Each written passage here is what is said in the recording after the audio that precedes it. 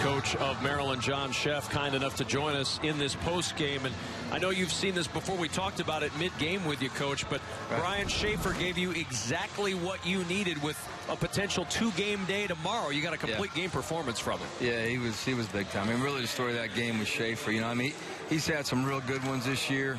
That one might be the only one I can compare that to. He shut out Cal State Fullerton on a Sunday at home, 1-0 at their place to give us that series win, and this is very similar to that.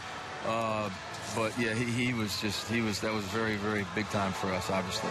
Coach, tell us a little about the mindset that you're trying to create with the team with 2 games potentially tomorrow. Is it a nuts against the world mentality, or are you just taking it inning by inning? We're just taking it inning by inning. Our biggest concern is just to win the first inning of tomorrow's game. That's it. I mean, when you're trying to come back from what we're trying to come back from, I mean, that's really all you can do. We can't look too far ahead, really. So, did you have to do or say anything to these guys after the disappointment of earlier today to get them back focused for this game?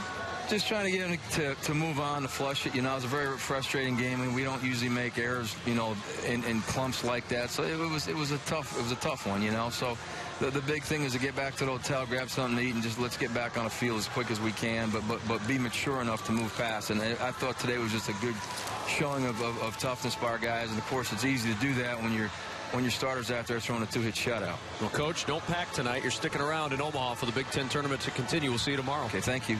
Take care, guys. John